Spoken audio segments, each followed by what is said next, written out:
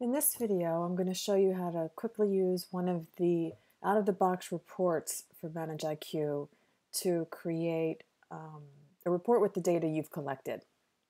So I've already logged in, Cloud Intelligence, Reports, and I'll be brought to the Reports accordion. You'll see I have a few reports I've already run, and then down below you can see the accordion for the rest of the report features.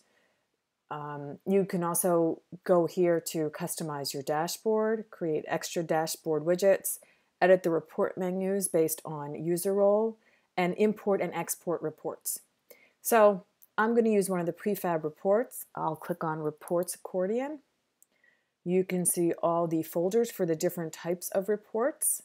And in this case, I'll go to Configuration Management. And I'm going to go to configuration item, let's say hosts. And let's see.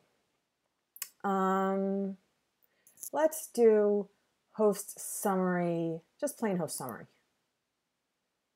And what you want to do is queue it up.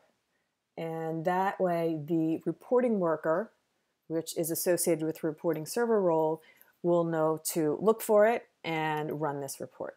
So I'll hit queue, and you can see that it's getting ready to go. You'll find the Reload Current Display button in a number of different pages in the ManageIQ interface.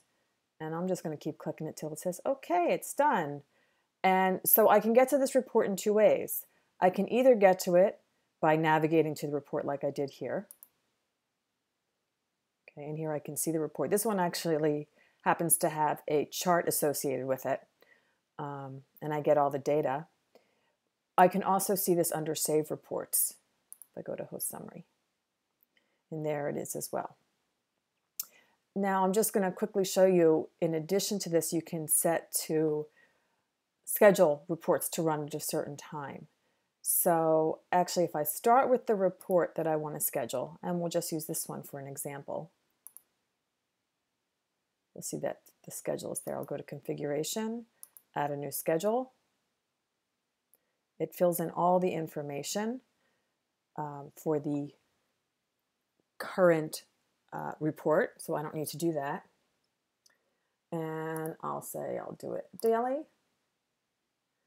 I can opt to have it email after reporting if I want, but in this case I'm just going to make it so that it runs once a day, and I will add the schedule.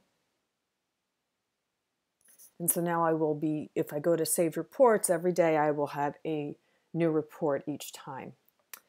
And I think that'll cover it for generating a report and scheduling a report.